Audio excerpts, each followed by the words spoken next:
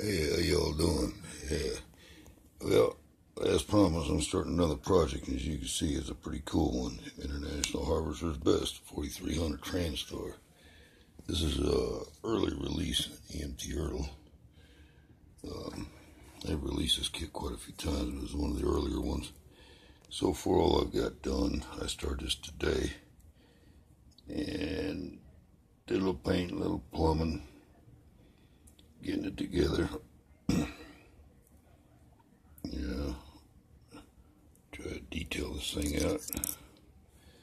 It's kind of contradictory. They tell you in the instructions, paint this engine blue. International did have blue engines, but they were for the smaller ones.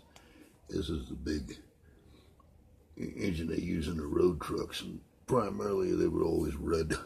So I went ahead and painted it red.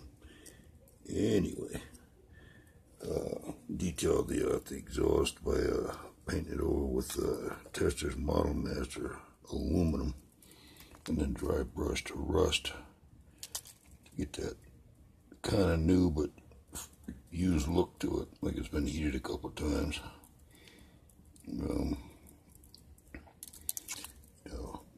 Did a lot of plumbing on this motor. Got a lot more to go. Of course, there's a lot on the frame, the air brakes, and all that stuff, and the lights. Yes, this one here, I'm gonna run finer stuff for lights.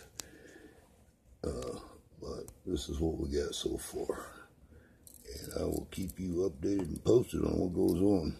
Like I said in the previous video, unfortunately, the Lone Star fellas, tragedy struck. I'm gonna try to get it fixed. I think I can. Well, time will tell.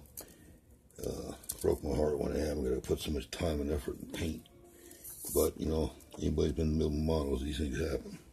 But we'll try to get it together and get something for you guys on the videos.